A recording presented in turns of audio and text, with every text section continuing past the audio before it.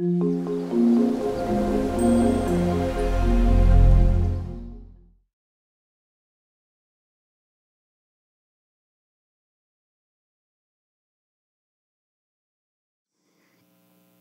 going to read to you my blurb because it's really good.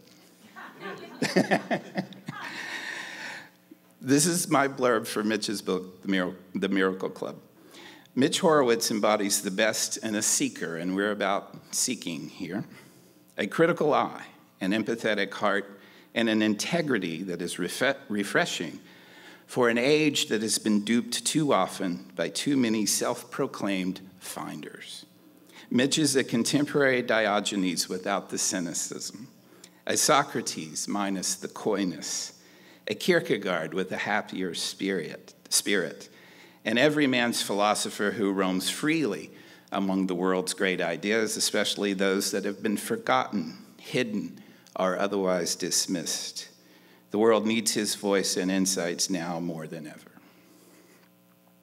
Because the world needs his voice and ours, I'm happy to announce tonight that through a unanimous decision by the Board of Directors of the University of Philosophical Research, Mitch Horowitz is now lecturer in residence at the University of Philosophical Research.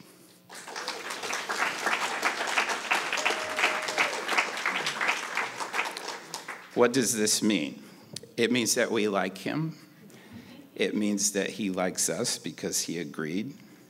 What it really means, he lives in New York, so in residence is in quotation marks, but we're an online school, so we can make that work. We're going to have Mitch here twice a year for events like these, and we're going to work him really hard when he's here. He has, I think, 5 events just with us while you're here. And then, of course, people flock. They want to interview him while he's here. And then he also, this is one of his greatest contributions to us and for us, is his work, his editorial work. So many of you will know the Secret Teachings of All Ages, Manly Hall's signature work. I bet many, if not most of you, have the Reader's Edition, which is one that you can actually hold as opposed to the big book. That was Mitch. He made that happen at Penguin for us, and it's still a great seller, right? Yeah. So Mitch is really helping us with publications, and in fact, we've got a new work, a new Manly Palmer Hall work coming out. When is that coming out? Next year? July 4th, with St. Martin's Press, called The Secret History of America, edited by Mitch Horowitz. Now, yeah. This includes material that's not been published before. It's been called, Mitch called it from the journals, the PRS journals that, they're just in the library. But he went through them and pulled out the relevant sections and edited it for us. And then there's portions from The Secret Destiny of America, right? And we're going to keep doing things like that because Mitch, among his other gifts, is a brilliant writer and editor and has worked in the publishing industry. Finally, Mitch is a unique person. I've never met someone, truly, I've met a lot of people who moves through the world like Mitch does. He's a happy warrior for the right to follow your bliss, a sharp critic for those who would deny that right to others, and a genuinely good guy in a world full of bad guys, posers and power brokers. He's none of those things. We like him. I think you will too. Mitch Horowitz.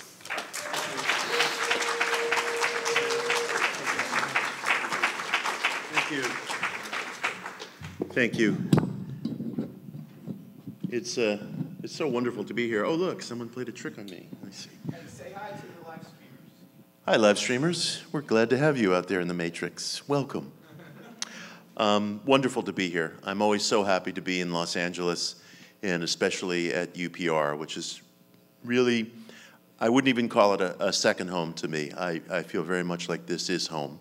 And I'm so glad to see y'all, and you'll be seeing a lot more of me, and I'm delighted to be here. As Greg mentioned, he's doing double duty because in addition to running this facility, he's serving jury duty this week. And I told him over text that I have no idea how Greg gets selected for a jury. You're asked, what's your occupation? And he has to say, well, I preside over a wisdom academy in the tradition of Pythagoras' mystery school. And they're like, you're in. Great. So I can't even, he's not allowed to talk about it, but I can't even fathom, what the case is. And I also would like to be invited to teach at the children's camp in July because I'm so good with my own children. I have two boys, two adolescent boys, who punch me in the stomach and tell me I'm not a real socialist, and who challenge me on whether there's clinical evidence for ESP, which is something you should never challenge me on. That's the only transgressive thing you can ever say to me if you suggest there's not lab evidence for ESP. Don't go there. No, I'll give another talk here on that topic. But tonight, of course, we are dealing with the founder and the individual who established this facility, the great and unusual and mysterious Manly P. Hall, who died in 1990 and who, for many decades, beginning really in the earliest stages in 1934, but then occupying this podium and this stage and this chair since 1959, when this building was erected. PRS, this wonderful campus, was built over the course of several decades, and it was built by a man who had no formal education, who had no presence within American academia, who was born in what was then a very rural city in Canada, in the province of Ontario, in Peterborough, in the year 1901, whose parents divorced shortly before he was born, and he was raised by his maternal grandmother in South Dakota, and they bopped around the American West, sometimes making visits to Chicago, sometimes New York, sometimes Philadelphia, to go to museums. He had virtually no formal schooling whatsoever. And in the year 1928, when he was all of 27 years old, he published this epic volume, The Secret Teachings of All Ages, that stands up today as a codex of esoteric, mythical, and occult ideas that have populated the human intellect for centuries upon centuries. The book has chapters on Pythagorean mathematics, Egyptian architecture, Hellenic mystery schools, the esotericism of the Shakespearean dramas, the uses of ciphers and secret codes, Native American mythology, the earliest beginnings of the Mayan Empire, and this scratches just the merest surface of what exists within this tabletop-sized book, and doesn't even touch upon the unusual and magnificent visuals and the complexity of page design to accommodate all kinds of ideas, symbols, ciphers. A page of the original Secret Teachings of All Ages can look as complex to the eye as a page of Babylonian Talmud.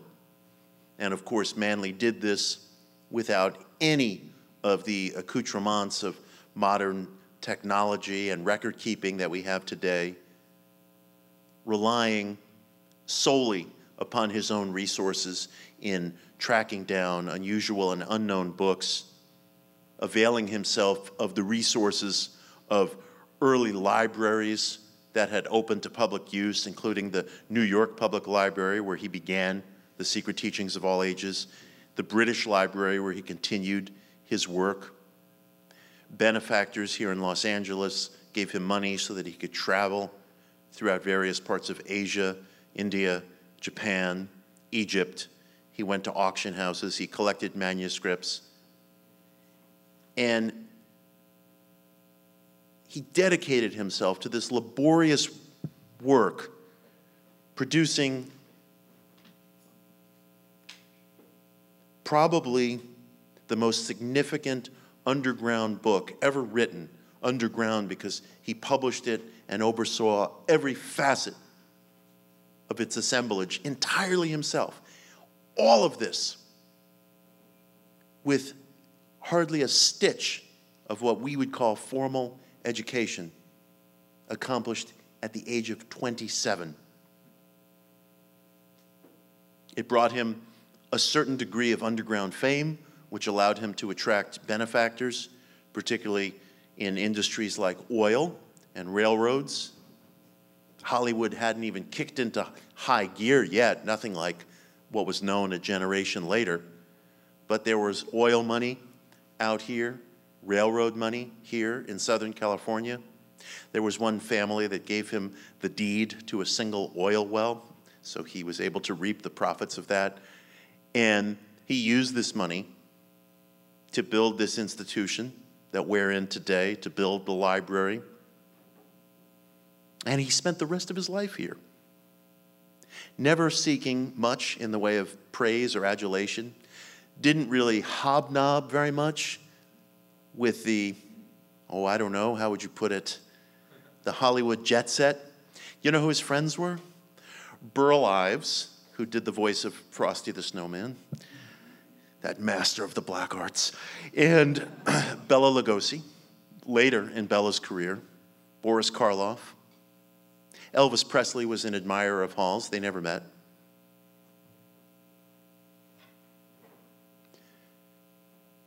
I will talk about a political figure he was friends with a little bit later tonight. But he wasn't somebody who went looking for glory or social ladders among actors or Hollywood producers. He wasn't somebody whose name appeared very often in any newspapers or mainstream media. He didn't really go chasing after attention, but he was known for this methodical way of working where every Sunday for years and years and years at 11 a.m. he would enter the auditorium from his office. He would sit in this magisterial, enormous chair, which he would fill. He was a very large-framed man. Deliver a discourse, sometimes for an hour and a half, sometimes for 2 hours, without a single note or index card in his hand, without so much as an or an or a you know. And after delivering just an impeccable discourse, he would simply get up in his older years using a walking stick, exit the door, and somebody would drive him back to his house in Hollywood Hills. He was a worker. He was a meticulous worker. And as such, he became a figure of mystery to people. His lack of inclination to seek public attention and the excellence that he brought to his work at so young an age made him a source of mystery. But I also believe, and it's very important to hear this, I also believe that it became a lifelong burden to him that he peaked when he was very, very young. It's very difficult to produce your magnum opus at the age of 27. He lived until the age of 89. And then you're in a situation where how many more mountains can you possibly climb? People have these expectations of you. You develop expectations of yourself. And I think it can be as much a burden as a source of wonder or cause for admiration that he was able to produce the work he did at so young an age. It's a privilege for me to be able to talk about Manly P. Hall from the very podium, the very auditorium that he built, because as much as I love and admire this man, who I never met, and as much as he gave me a sense of life direction, it's deeply important and I think he would have been the first to say this, that we also not engage in a kind of hero worship. Our culture is going through this spasm of immaturity right now, where people are engaged everywhere in this passionately intensified form of binary thinking. And that is the death grip to the esoteric search, the absolute death grip. What's so profoundly important is that we sustain and keep deepening and deepening the questions that we as individuals hold. The last thing we need to do is to create a new dogma or doctrine or catechism or church to anything or to anyone. And I'm certain, above all things, that Manly would not have wanted that. So when I speak of him at times critically, I speak of him critically because I love him as one adult loves another, not as a child loves his or her favorite cartoon character, and you can't say anything bad about My Little Pony, or you have to be put to death, which is frankly the dominant attitude within human nature. It's the dominant flaw within human nature. So I want to speak about Manly as one would speak about an adult. Now, I first heard the name Manly P. Hall about 20 years ago. I was more or less at the beginning of my own search into esoteric subject matter, and I was having lunch with two friends who were more steeped in this material than I was, and I said to them, "Who do you think I should be reading?" And one of them said, in this kind of beautiful, husky voice, "Manly P. Hall." And her name actually was Pythia, which was the name given to the prophet at the oracle at Delphi.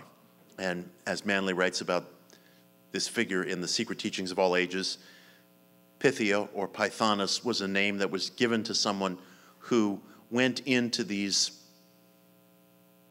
transcendent states of ecstasy and grew intoxicated upon inhaling the gaseous fumes of decomposing matter, and then was able to transform herself into a kind of oracle or seer. So it was interesting that somebody with the name Pythia was first exposing me to Manly P. Hall. And when she said the name, and when she uttered the words, "The Secret Teachings of All Ages," everything within me said, yes, I had to know who this person was. And when I read The Secret Teachings of All Ages, and I procured a copy immediately, it was not only the content that was so arousing to me, but Manly P. Hall gave me my first sense that the study of esoteric history could be a vocation in itself, in the fullest sense. The depths of seriousness, the comprehensiveness, the quality that he brought to his work ignited me with this idea that this in itself could be a life path. And so immediately I became interested, as many people do, in who this man was and how he was able to accomplish what he did at so young an age. Now, of course, there was all this mythology that surrounded Manly when he was alive and shortly after his death. People talked about him as being a reincarnate of Plato. People speculated about whether he had a photographic memory, if there is such a thing really, which is what allowed him to compile and imbibe and digest so much information. People talked about him accumulating wisdom from other lifetimes. So there was a kind of a cult mythology that developed around Manly. There was a story that when he was born, his heart had stopped beating, and he was revived by the attending physician. And in that interim period, Manly died and was reoccupied either by the spirit of Plato or some Hellenic philosopher. These were the various mythologies that developed around the man. I don't think he ever encouraged any of these things, but again, there was this feeling among his students and among people who came in touch with him that there was something beyond the ordinary about this man. There was something beyond the ordinary, and I think that's true. I think that's true. I've read the Secret Teachings very, very carefully, and when I prepared the reader's edition of the Secret Teachings, my dedication was to create a text that you could read and to create it without abridgment, without cutting anything. Some of the images I did cut from the reader's edition out of necessity, but none that were intrinsic to the understanding of the text. And I'll never forget that I had the full text of the original Secret Teachings recreated and reset into a manuscript, okay? And when it arrived on my desk, it stood about 1 foot tall. And I read the whole thing, and I was deeply struck, not only at the quality and the breadth and the expansiveness of what was contained in the book, but also the readability of it. It really isn't a dreary or difficult read. It's really a book that lends itself to your falling into it. So among all of its other traits and attributes, it's a very sprightly, readerly text, and it only deepened the mystery for me. It only deepened the mystery for me. There are other monumental books that are very difficult to read. Madame Blavatsky's The Secret Doctrine is very difficult to read. It can be read. Gurdjieff's Beelzebub's Tales to his grandson is purposefully difficult to read. It can be read. It can be read. But Manly Hall's book, it just flows smoothly. And at the time, the philosopher Jacob Needleman, I was telling him about this, and he said to me, well, you may now be among the 1.5 people in this country who have read all of the Secret Teachings of all ages. Because it had this reputation as a book that nobody but a wingnut could approach and fully read. But it can be fully read. And when I had this manuscript laid out in front of me, the fact that it was so beautifully readable in that form alone only deepened its mystery for me. So who was this man? Who was this man? Are the Romantics correct? You know, he was a reincarnate of somebody. He was somehow a living avatar or vessel of accumulated wisdom. Are they right? Because he wasn't ordinary. I'll do my best at describing who I think he was, admitting that I don't think that the mystery will ever be fully in focus, nor should it be.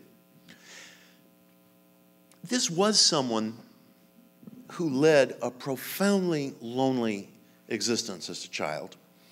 And he was born just at the end of the Victorian era, a time when people did not disclose personal details of their lives very easily. And I think probably most of us are defined by whatever era is the immediate antecedent to our birth.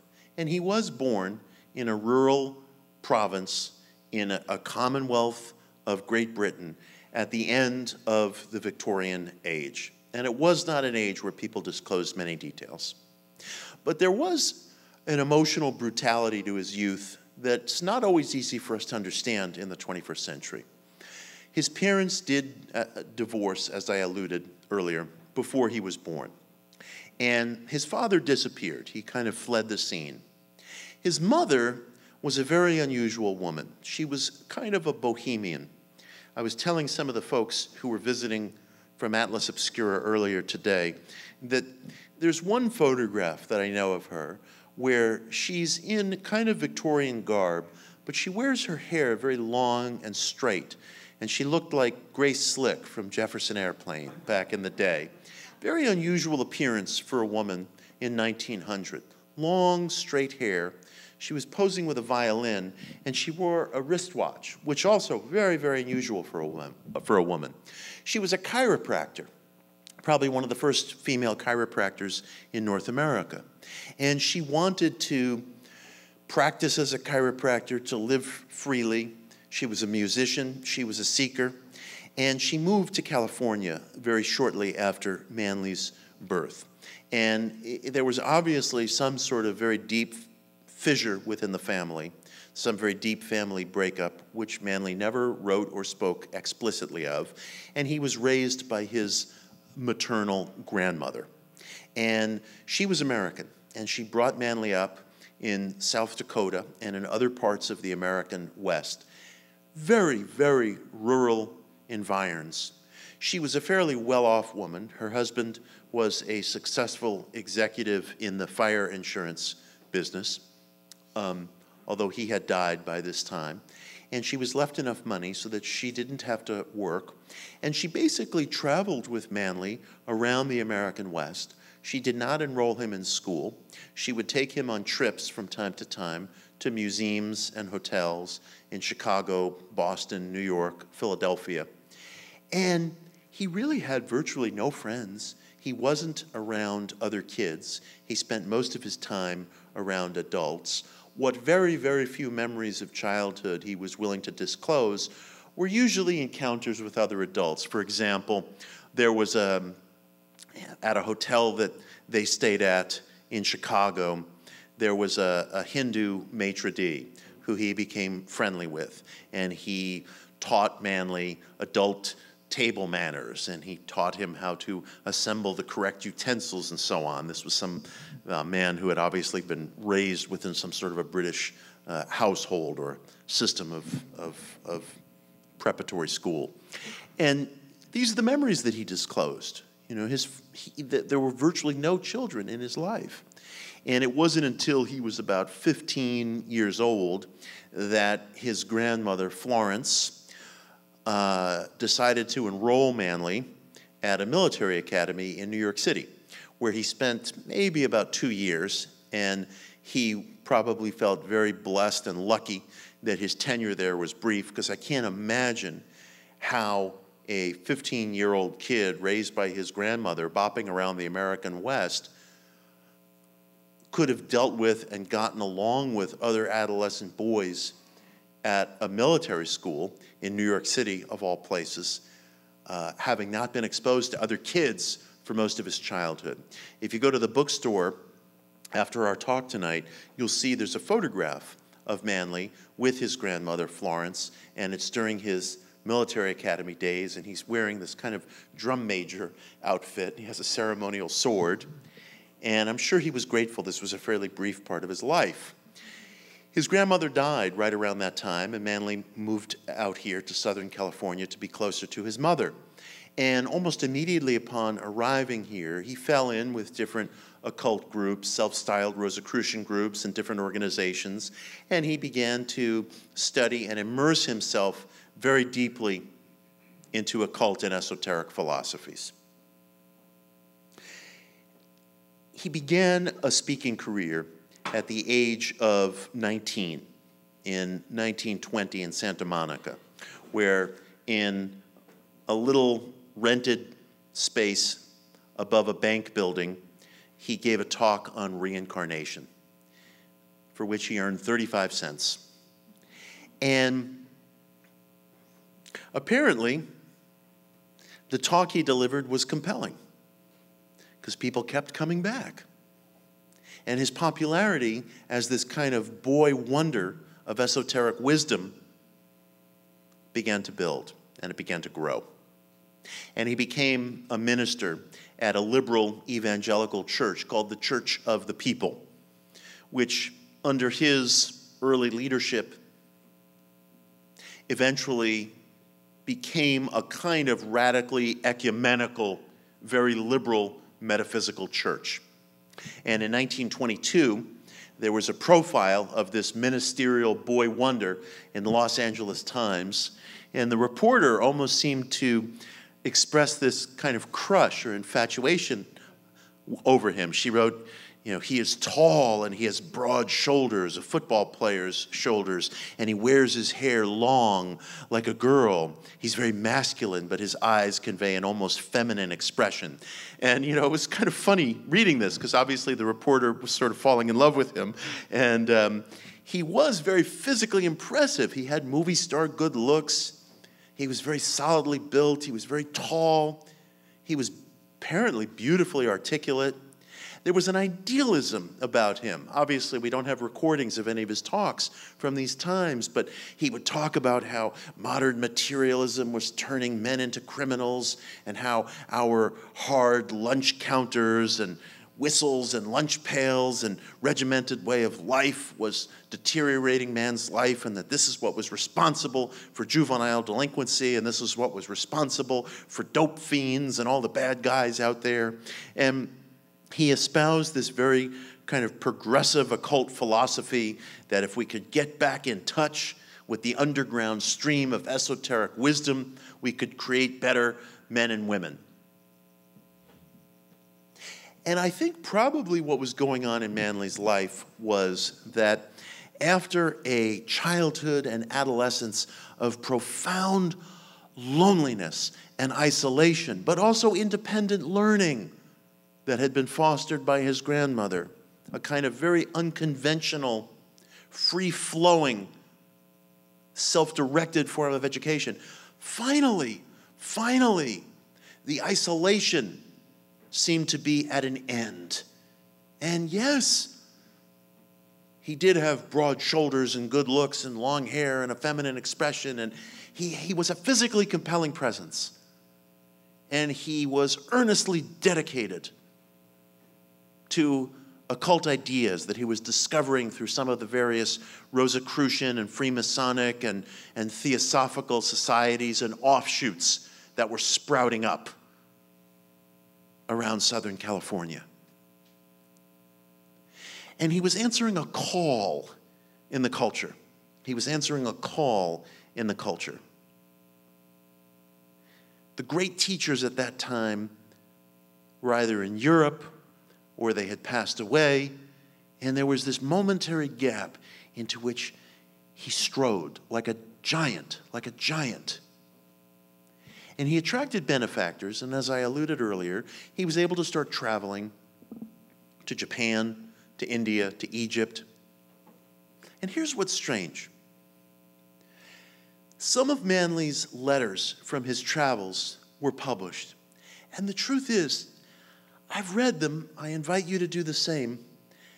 There is an ordinariness to them. There's a conventional quality to them. There's nothing in these letters from his Eastern travels that seems to foreshadow or prophesize the greatness that he would later, and really within a very few years later, express within the secret teachings of all ages. You read these letters, and they're almost very ordinary, linear, Edwardian travelogues. We got up, we went here, we had breakfast here, I bought a statue. There's nothing remarkable about them. And yet then, very soon thereafter, something remarkable happens. Manly publishes a little book in 1922 called Initiates of the Flame, which some of you might know, and reproductions of it are available in the bookstore. And in writing Initiates of the Flame in 1922, when he was all of about 21 years old, he summarizes in capsule form everything that would later be found in the Secret Teachings of All Ages. And he collaborates with the artist J. Augustus Knapp, who became the illustrator of the Secret Teachings of All Ages. Knapp's work is controversial. Some people think it's this technicolor, Disneyfied version of the occult. Others love it. I mean, it kind of pulls at my childhood imagination, and I love Knapp's work, and I'm a big fan and admirer of Knapp.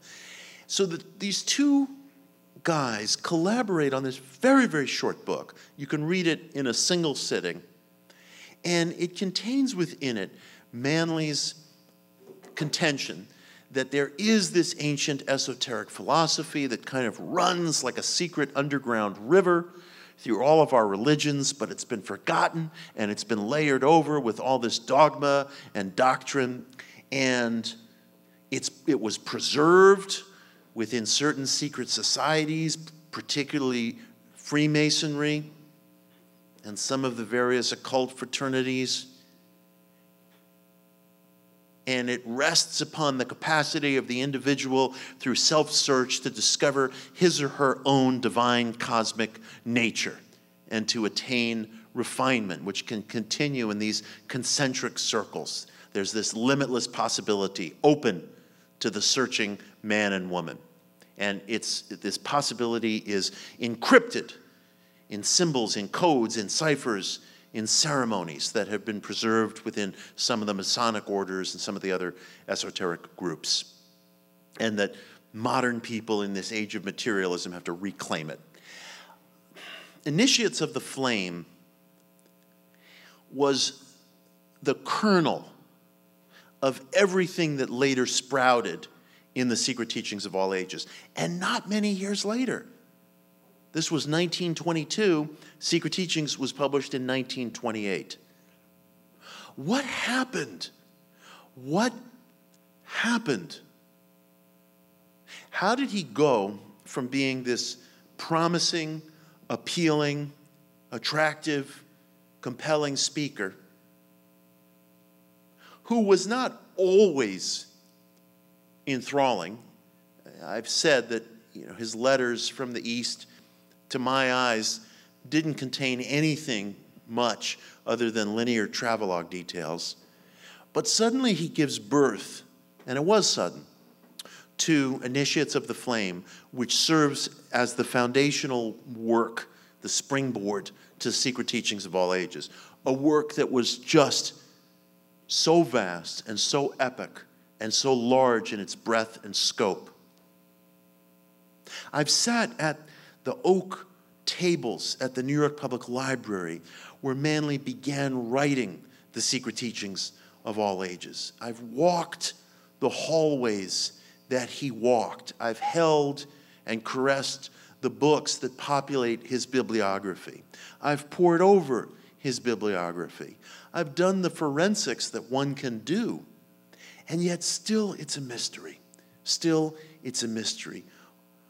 What gave him this out-of-the-ordinary ability? I can't come to any definitive answer. I can't come to any definitive answer. But I feel certain that part of the answer had to do with this aching loneliness that he knew as a kid and an adolescent and a teen, the nurturing of independent education that his grandmother brought to him, his boundless passion and enthusiasm that he discovered and that was tapped by this esoteric material that he happened upon, and his capacity to dedicate himself absolutely without distraction to the amassing and codifying of details of esoteric history as they were available to him at that time. Now, as great a book as The Secret Teachings is, it's not uniformly even in its quality. Some chapters stand up extraordinarily well. In particular, I think his chapter on Pythagorean mathematics is excellent. His material on the inner meaning and the cosmic dimensions of Egyptian and Hellenic architecture is excellent. His theories on the esotericism of the Shakespearean dramas are unusual, they're unconventional, they're compelling. I can't speak to their historical validity, but there's much there that's excellent. His material on the psychological and materialist meaning and operations of alchemy is excellent. I'm less taken with his material on tarot, because I think he bought into a kind of modern mythology around tarot that was erected by Eliphas Levi and writers that followed him. And I think sometimes Manly was too quick to accept uncritically some of Levy's theories and some of the theories that followed on from that. Manly has a chapter on Muhammad that probably wouldn't be considered very valid or polished by today's circumstances, by today's scholarship. He has a chapter on the inner meaning of the pyramids and the purpose of the pyramids, which is bereft of sourcing material. A lot of it is him, I think, repeating things that he heard at Theosophical and Rosicrucian lodge meetings. So, as deeply as I venerate this book and as deeply as I love this book, I can't stand here and say that every aspect of it is of uniform quality. It's not. So I think it's important, at least in my estimation, to temper our sense of mystery at who he was by realizing that not every aspect of his work was a perfectly sculpted diamond. He was a person. He was a person. And even in a work as great as The Secret Teachings of All Ages and this prefigured works of Manly's that were later to come, there is unevenness. And that unevenness would be felt in other works and other talks in future decades in his life. I say this because, again, there is a tendency to mythologize, and mythologizing can deepen the meaning of a person, and mythologizing can be more important from an ethical perspective and a learning perspective than ordinary historicism. But mythologizing can also turn into dogma. Can also turn into dogma. And I can assure you there were very uneven moments in certain of Manly's statements and scholarship. And it's important to say that because I've encountered and you've encountered, and it's just part of human nature, that this is part of what happens on the highway of the search and of the human exchange. One encounters people in situations where if you say the least thing to detract from the esteem in which a person or a work is held, you're viewed as if you've gone all the way across this sliding scale to where you're vilifying them. And that's how we wind up not having vivid, complete, and full pictures of our heroes and heroines. And I want to have as vivid and as complete and as full a picture of Manly P. Hall. Now, I said that I thought he was blessed and cursed by peaking young. He published The Secret Teachings of All Ages, self-published it through selling early subscriptions to the book. I think his first printing was about 2,000 copies at the age of 27. And it is absolutely astounding, absolutely astounding. But what do you do at the age of 28? It's challenging. It's challenging. Still very young. Well, what did he do at the age of 28, 29, 30? He had succeeded in issuing The Secret Teachings of All Ages, this enormous table-sized book in a beautiful slipcase. He pre-sold thousands of copies in order to facilitate the cost of publishing the book. He attracted, although he was an underground figure, he attracted a lot of remarkable fans, got a lot of attention. General John Pershing, who led U.S. forces in World War I, signed the guest book at a reception that was held for Manly in New York City by the King, the Crown Prince of Sweden. Just another book party, you know. So it's kind of impressive that the Crown Prince of Sweden hasn't been returning my emails, but he held a book party for Manly, and General John Pershing was there, and people from industry and other walks of life were there. And, you know, so he did attract a certain degree of attention, although not within academia. And what would Chapter 2 be? What would Chapter 2 be? That was the question that Manly faced. Now, he did engage in some very good publishing and writing immediately following the publication of The Secret Teachings. He produced one volume of a projected series of journals called The Phoenix. Some of you might know The Phoenix. It came out in one volume, a limited edition hardcover journal. You can purchase reproductions of it in the bookstore. It's very good. It was the first and the last of a projected series of journals. It's outstanding.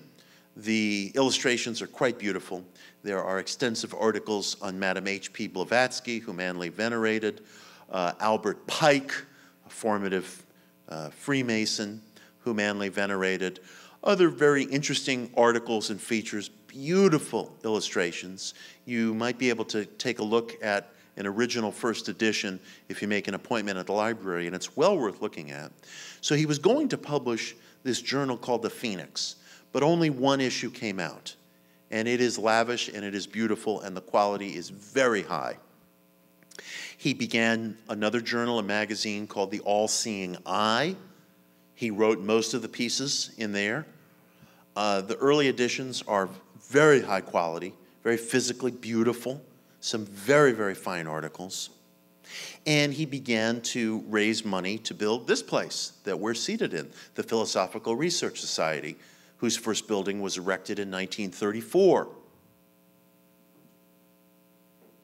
So he was engaged very actively in a variety of publishing pursuits, independent scholarly pursuits. And in a certain sense, Manly hit another peak during the late days of the Second World War.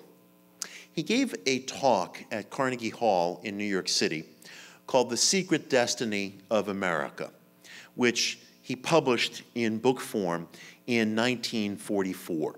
It was in the late days of World War II, and it seemed evident that the U.S. and the Allies were going to prevail. And it struck Manly, as it did other people, that the remainder of the century was going to be the American century. And he codified these ideas into this book, The Secret Destiny of America, which he published in 1944. He published another book several years following in 1951 called America's Assignment with Destiny, which I think is the better of the two books. But the Secret Destiny of America became a central title in Manly's oeuvre. And I would say this, and I want to say this very, very carefully. It's the best and worst of Manly Hall. It's the best and worst of Manly Hall. There are chapters and ideas in The Secret Destiny of America and in America's Assignment with Destiny that stand up with great historical validity, and I'm going to be very specific about that in just a moment. There are also ideas that are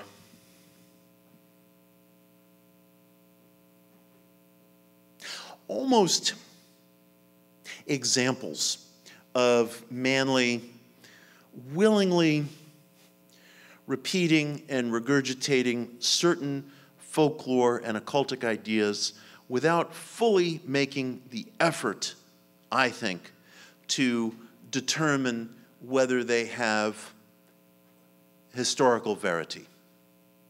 And in this, we find some of Manly's greatest failures, I think, and some of his greatest and most epic forms of influence.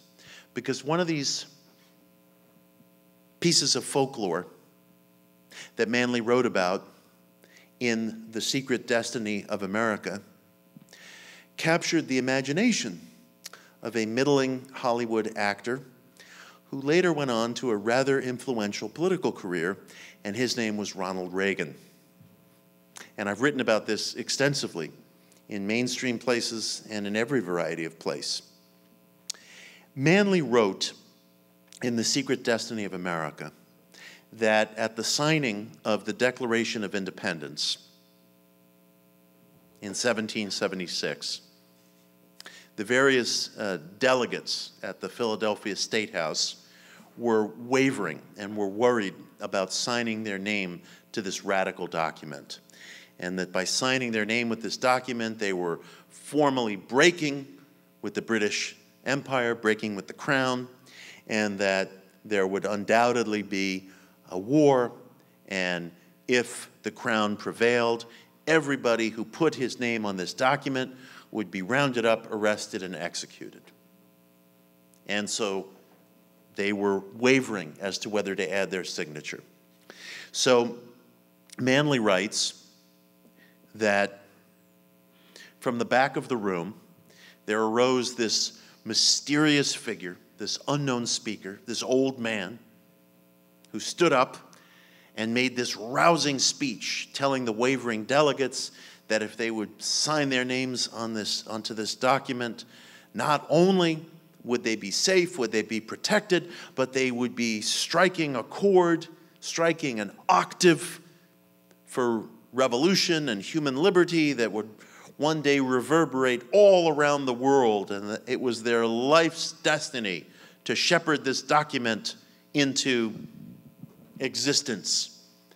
And the men in the room were so aroused by this morale-building speech from this mysterious unknown figure that they rushed forward to sign their name to the document.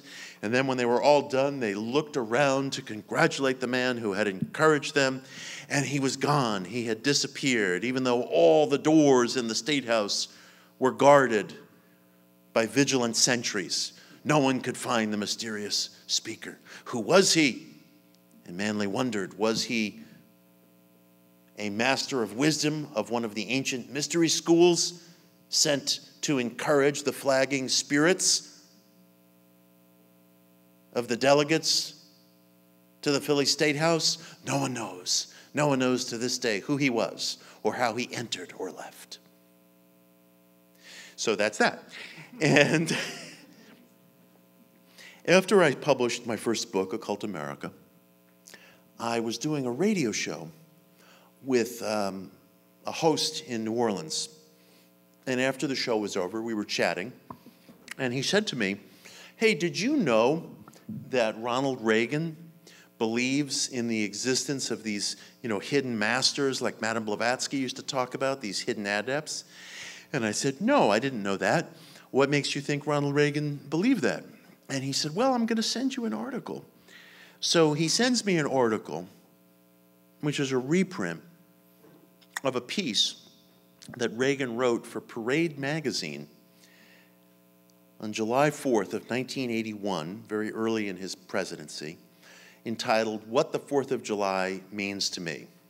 And it was a piece that, according to Reagan's aide, Michael Deaver, Reagan had written in longhand on a yellow legal pad at Camp David.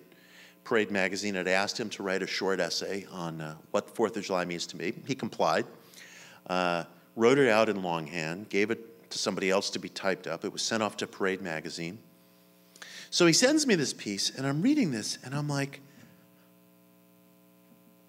here's Reagan retelling that exact story using some of the same idiom and phraseology that Manly Hall used. And I'm saying to myself, okay, there's something very strange going on here. And I think, well, the first question you have to ask is, maybe this story has been told 100 different times in 100 different places. So where did Reagan get it from? So I begin to research it, and I find that, yes, there have been different versions of this story. But Reagan, in certain places in his essay in Parade magazine, uses precise phraseology and idiom that Manly Hall used. And it's absolutely unmistakable. And I'm going back through all the different sources, and there's all these different versions of the story. In some versions, it's Patrick Henry. In some versions, it's John Hancock. There's all kinds of different, in the same way that urban legends take on diffuse tellings over time, there's all these different tellings. But I go back and back and back and back, and I find that the earliest version of it was in a book called Legends of the Revolution, published in 1854 by an American muckraker and reformer named George Lippard, who was friends with Edgar Allan Poe, and who had a real taste himself for the Gothic. The earliest version on record that I have been able to determine of the unknown speaker, the mysterious speaker, was in George Lippard's account in Legends of the Revolution. And he has the speaker in a mysterious cloak, and nobody knows who he is, and so on. And Lippard basically acknowledges that the story is invented. But he said it does capture some of the dramatic fervor and oration of the time. He basically says this. Manly, in his account, which he tells in shorter version in The Secret Teachings of All Ages, and he told in a couple of other places, seemed to have no awareness whatsoever of the original incarnation of the story. All he said is that the story had been copied and given to him by a secretary from the Theosophical Society who said it was from some hidden book of American oration that was not known to hardly more than a tiny handful of Americans. Other than that, he gave no bibliographical material or reference for the story. Now, that's not great historicism. One should say, okay, thank you, Secretary from the Theosophical Society, but where is this story from? What is this ancient book? It's not obvious to me, and Manly never indicated that he asked or pursued that question. But the story, with that explanation, does appear in The Secret Destiny of America. And the language in which Manly told the story in The Secret Destiny of America appears indelibly, not only in Reagan's essay from 1981, but I turn the clock back and I find that Reagan had been telling that same story using Manly's language and phraseology to the earliest political speeches he gave, starting in the 1950s when he was a spokesman for GE. He told this story throughout his career, including well into his presidency, in a speech that he gave to millions of people on television for the centenary celebration around the Statue of Liberty, for those who remember that. Here is one of the most influential presidents of the 20th century repeating a story, in some cases line and verse, out of Manly Hall's Secret Destiny of America. And so I asked myself, okay, these guys lived in Los Angeles. Reagan had always had occult interests. I write about this a lot in my book, One Simple Idea. Reagan was friends with a lot of occult figures, including some figures that you all may know. Eden Gray, a writer who wrote some of the first popular tarot guides. She and Reagan were pals. Jean Dixon, the psychic, she and Reagan were pals. There was a man named Carol Reiter, who was an astrologer, very popular, who lived in Santa Monica. He was on the cover of Time magazine in 1969, the one and only time that that magazine has featured an astrologer on the cover. He identifies Carol Reiter as his best friend in his memoir, Where's the Rest of Me, which he wrote in 1965. People talk of a secret history. This stuff is all hidden. How do you know this? It's like, well, I know it because Ronald Reagan called Carol Reiter his best friend in his memoir, and he was an astrologer. So Ron and Nancy Reagan were bopping around with occult figures for decades. They were Southern Californians. Who were they supposed to be friends with, And so they would have had no friends. And it was funny. Reagan and Ronald and Nancy Reagan were friends with the actor William Holden, and very close. And Lucille Ball, in one of her memoirs, writes that one night in the 1950s, William Holden was having a dinner party at at his house, and Ron and Nancy show up late, and they're all excited, and they're all out of breath, and everybody's like, what's wrong, what's wrong? And they say, we saw a flying saucer, and we chased it down the Pacific Highway we were driving, and they were sort of hysterical with glee over seeing this flying saucer. And she thought they were both nuts, but the fact is, everyone was scandalized when it came out that Nancy was consulting an astrologer, a woman named Joan Quigley, who died several years ago, who lived in San Francisco, to set Reagan's schedule and calendar of events in the second half of his presidency. This had been going on for decades. So it's not that unusual in context that Reagan would have found his way to this book. But I did wonder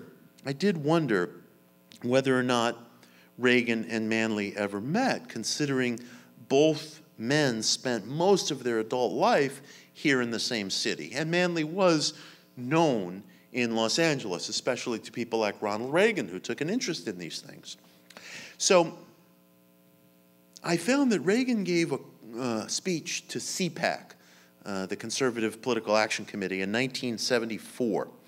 And I found a transcript of the speech, and there he is again telling the story of the unknown speaker at the Declaration of Independence. And Reagan said, I don't know exactly where this story originally comes from, and I have to confess, I never made an attempt to verify it. Some people said that the unknown speaker was Thomas Jefferson, but I never really made an attempt to verify it. But the story was told to me by a scholar who was very steeped in this kind of history. And that was the closest I could get until I was told a story which was repeated to me in an interview, which I write about in our forthcoming anthology, The Secret History of America. I was told a story by a great scholar, great friend of PRS, Dr. Stephan Heller, who many of you know and have heard speak from this podium. And Stephan was deeply involved with PRS in the early 1970s, and is again today, of course, which is wonderful. And Stephan told me a story in an interview that I did with him several months ago, which I write about in this new introduction. You guys are getting sort of an advanced preview of this. That he was here one day to give a class in the early 70s, 71, 72, on campus. This was early in Reagan's second term as governor. And when he came onto campus, he saw in the parking lot a stretch limousine and a chauffeur dressed in a formal uniform, kind of hanging out outside the limousine, leaning against the car, and having a smoke. And Stephan said, tell me, who is the owner of this beautiful car? And at first the driver didn't want to say anything, and Stephan continued to ask him, come on, who's the guy behind this beautiful automobile? And the driver said to him, it's Governor Reagan. He's in there meeting with Manly Hall. And Stephan was rather struck by this, and he later said to the librarian at the time, whose name was Pearl Thomas, that this driver told him that Mr. Hall was meeting with the governor. And according to Stephan, Pearl said to him, oh yes, they are acquainted, and we do get calls from him sometimes. And that later, when Reagan began to rise nationally and became a serious presidential candidate, when his name came up in conversation, he said that Manly Hall would kind of chuckle and say, oh yes, we know him, yes. So, for any of you who know Stephan Heller, you know he's a tremendously demure, serious man, prone and given to no exaggeration, has never spoken about this topic before, is not somebody who is in any way drawn or attracted to lurid stories or flights of imagination. And He told it to me in the mildest and most straightforward of tones. And from everything that I can possibly gather from the circumstances that I laid out to you, there's absolutely no doubt in my mind that Manly Hall and Ronald Reagan sat together and knew one another and were acquainted. And Reagan, from very early in his career as a politician, was influenced by material in The Secret Destiny of America. Now, one could say, oh, God, this gives me a headache. You know, this fanciful story influences Reagan, and this is the guy in whose hands we sat for 8 years.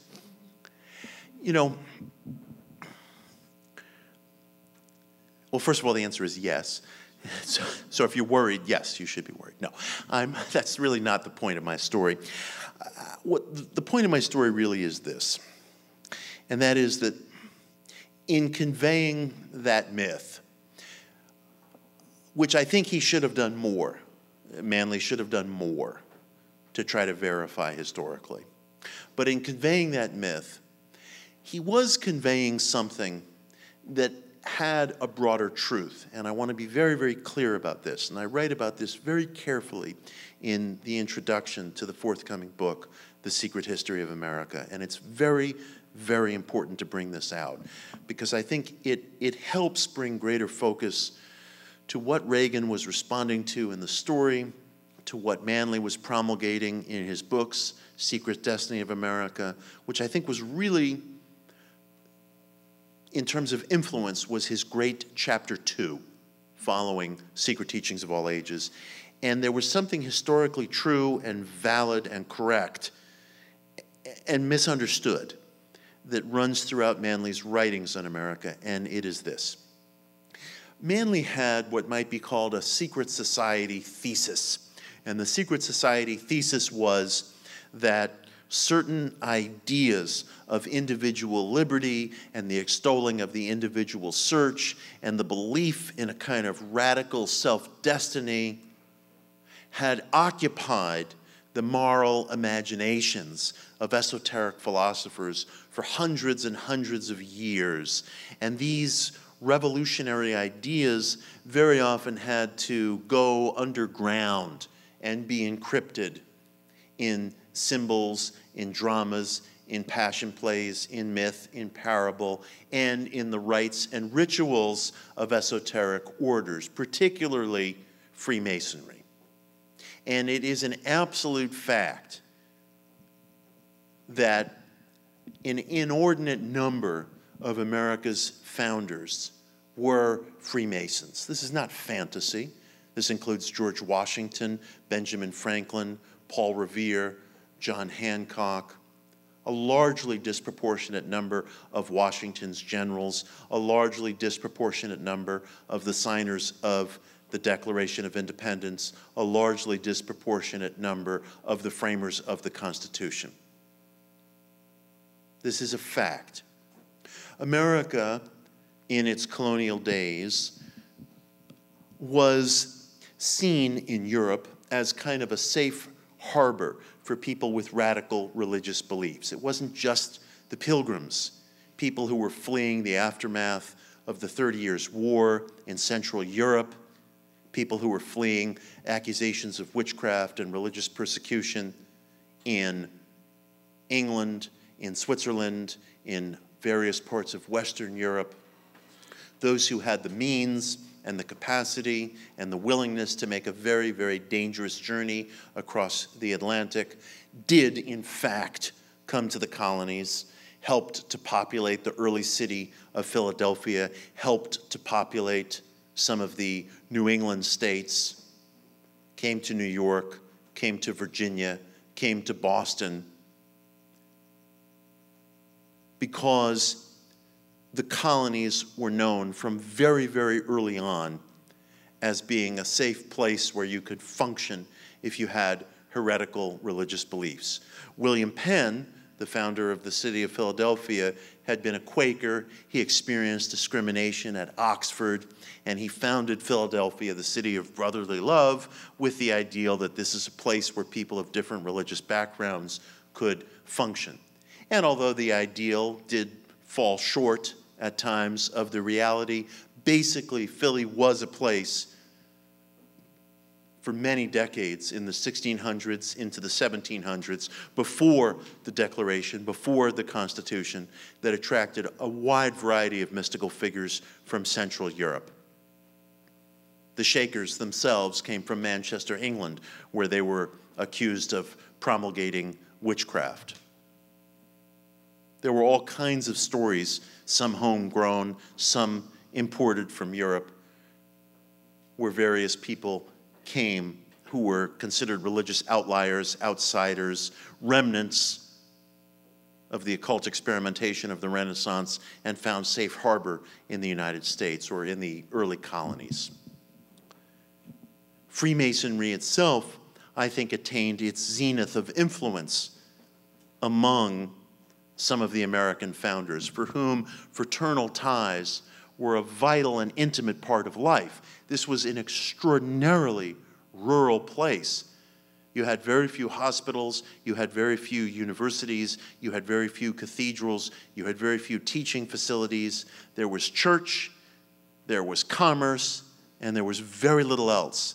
So when someone made the decision to belong to a fraternal order, they were making an arterial decision in their lives. It wasn't casual. You weren't joining the Raccoon Lodge. It was a lifelong commitment.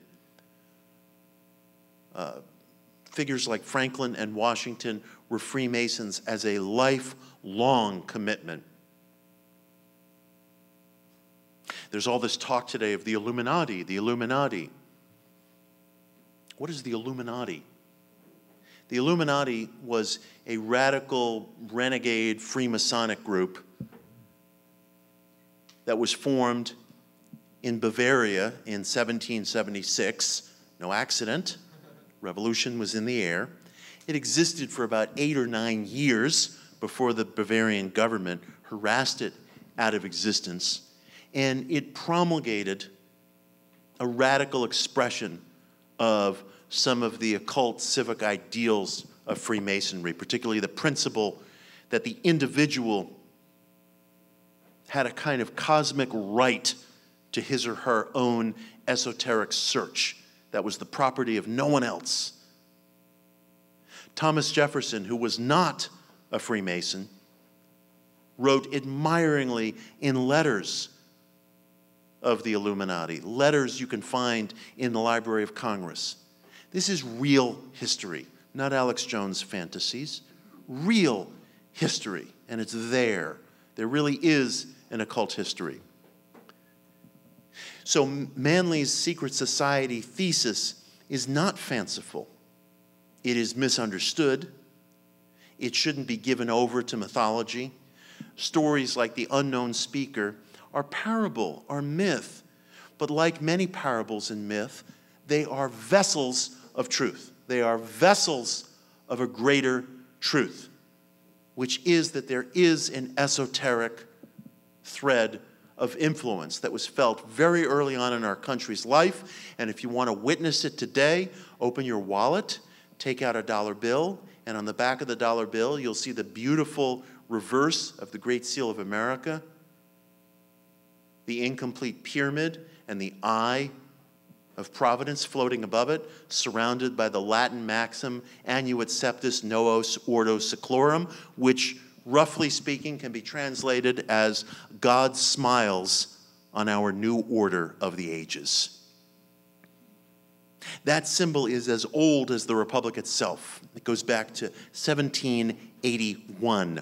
It was commissioned by the Continental Congress. It did not appear on the back of our US dollar bill until 1935, when it was put there by Franklin Roosevelt, himself a Freemason, who was encouraged to put it there by his Secretary of Agriculture and later Vice President Henry Wallace, also a Freemason, a theosophist, an actual member of the Theosophical Society with a professed interest in Buddhism, astrology, reincarnation, Native American mysticism. This is real history. There really is an occult history, and it has been neglected. And figures like Wallace and Roosevelt, for example, being Freemasons, were filled with a sense of portent at such an idealistic symbol.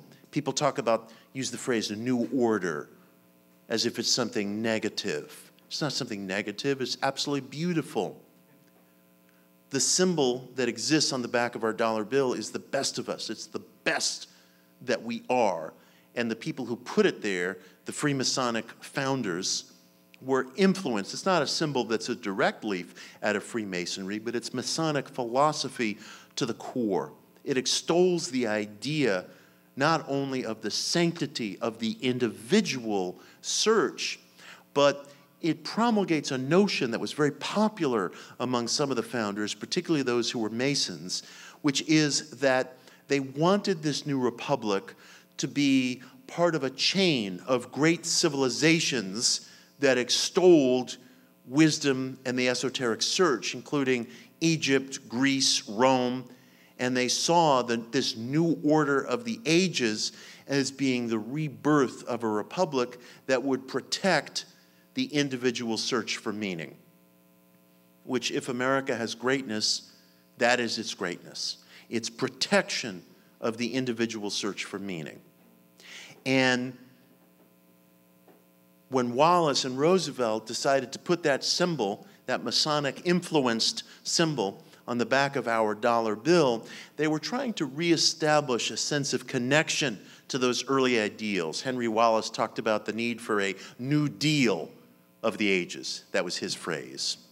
So the fact is, this secret society thesis of Manly Hall's not only has historical validity, but it has been neglected. It has not been understood.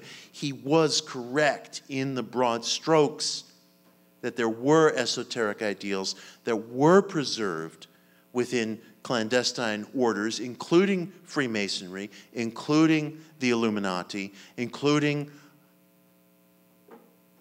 Rosicrucianism, that later found flowering and birth among some of the founders of this country who institutionalized some of those ideas. Have we failed to live up to them? Of course. Are there grotesque contradictions in the face of these things? Of course. But Masonic influence reached its zenith here. And Manly understood that at a time when people were apt to overlook that thesis. I've talked about his greatness. I've talked about some of his shortcomings. I alluded earlier to his work ethic. There was a tirelessness in how he pursued things. Again, I must say, and I have explained, that there was also an unevenness, and that must be acknowledged if we're going to be accurate.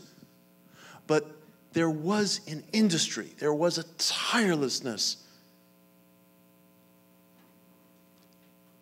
in terms of his output. And when it was at its peak of quality, it was extraordinary. And I think that it behooves us, especially those of us who want to write and express and speak and explore and produce art in the areas of the esoteric, to learn from that, We mustn't ever allow a laziness to creep in to our work. Now, there's someone here tonight to whom I want to pay tribute, because I think that his writing has helped perpetuate this kind of industriousness that I encourage among people who explore esoteric or paranormal subjects. And I'm very glad my friend is here tonight, and that is the writer Whitley Strieber, who is seated. Whitley, raise your hand so people can see you. Say hi to Whitley Strieber. And I want to say a word of tribute to Whitley, because it's very important that this be said, and I'm glad that we're recording this and this is going out over live stream. Although Whitley's writing is of a different kind than Manly Hall's historical writing, Whitley's memoir, Communion, in which he talks about his experience of what may have been alien abduction, is written with such impeccability that it's a book that I encourage every young person or not young person to read, or if you've already read it, to return to for an example of the kind of writing that we should be pursuing today. I think that one of the dangers that has crept into the field of esoteric historical writing and memoirs of anomalous experiences has been a tendency to get very cheap and loose with facts, to create composite characters, to repeat things without verifying them, to tell stories that are either somewhat juiced up or that maybe are several stories merged into one to heighten the sense of drama around them, because the writer can always tell him or herself, well, there are so many wonderful things I've had to cut, somehow it should be permissible for me to bend the lines and blur the fabric of veracity in certain cases in order to get a larger point across. If you read Whitley's book, Communion, what you'll find as he writes about the really harrowing and occult events that befell him in the Hudson Valley region of New York State, he names names, he gives dates, he provides transcripts, he gives you addresses, and it's, to me, like drinking a fresh glass of spring water to encounter the work of a writer who records an anomalous and mysterious set of circumstances and gives you enough names, dates, locales, transcripts, quotes, and details so that if you want to, you can go and connect the dots yourself and arrive at your own takeaway as to the nature of the story. Read Communion, because although Whitley wrote the book as a memoirist and not a historian, and it's of a different kind of writing than Manly Hall, it contains the best of what I think we should be aspiring to today in terms of documenting the unusual and the ineffable. We must never exaggerate. We must provide names, dates, quotes, and be accurate. And the reason for this is not just good literary citizenship, although it is. The reason for this is that you can't be trusted with ultimate questions of life until you can be trusted with the quotidian questions of life. Once you have your arms around that which is quotidian, conventional, and of day-to-day serviceability, then you can reliably address questions of the ineffable. And in Communion, Whitley does both. I would encourage everyone who has any aspirations towards self-expressiveness in areas of the anomalous to read that book and to learn its lessons.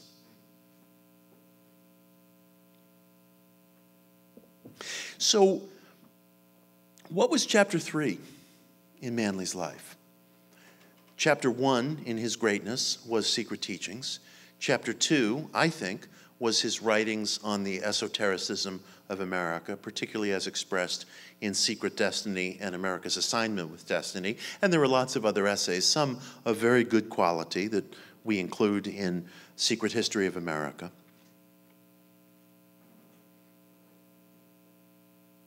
There were decades ahead of him, 1950s, 60s, 70s, 80s.